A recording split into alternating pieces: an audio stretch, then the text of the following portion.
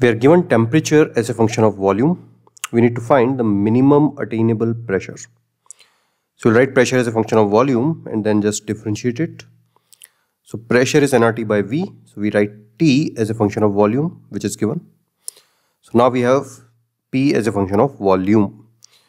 So at minimum pressure, dP by dV should be 0. So this gives V is equal to root T naught by alpha. So when the volume of the gas is this much, then pressure is minimum. So we'll just put this value of V here and get our answer. All right.